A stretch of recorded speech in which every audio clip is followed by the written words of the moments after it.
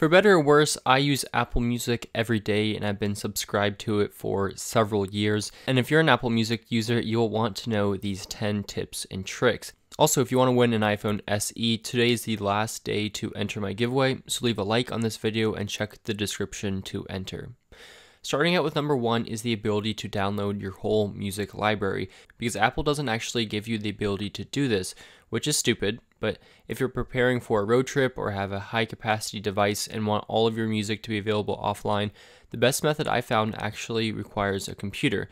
I know, annoying, but it takes about 15 seconds. So go into iTunes on your computer that's signed in with the same Apple ID as your iOS device, then go to File, New, Smart Playlist, and then match music turned on, and then do time greater than 0 seconds with no limit and live updating. This will automatically put all songs that are greater than 0 seconds into a playlist, and it will update it automatically as you add new songs. Then on your iOS device, you'll find the playlist and you can download it and you're all set.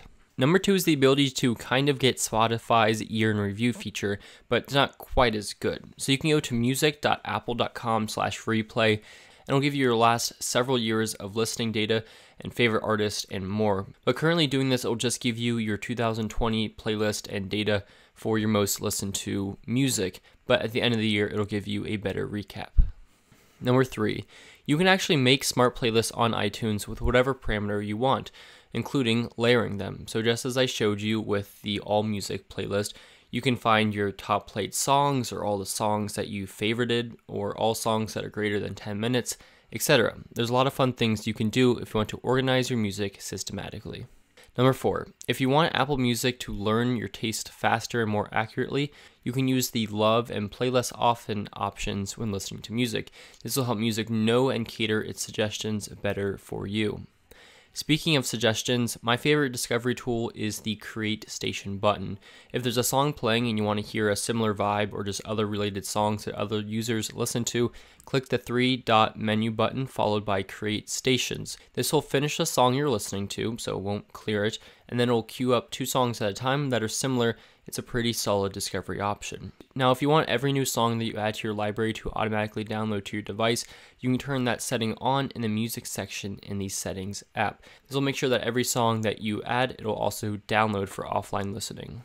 Number 7, if you want to add songs to a playlist but you don't want it to flood your library, you can turn that setting off too in the settings app. Doing so will allow you to add songs to a playlist, such as my white noise playlist, without it coming up in shuffle play because it's not in my library. Number 8, you can actually wake up to any song if you're on Apple Music. So in the alarm section, go to Sound and then Music, and you can choose any song you want. Pretty simple. Just choose something that you're not going to sleep through.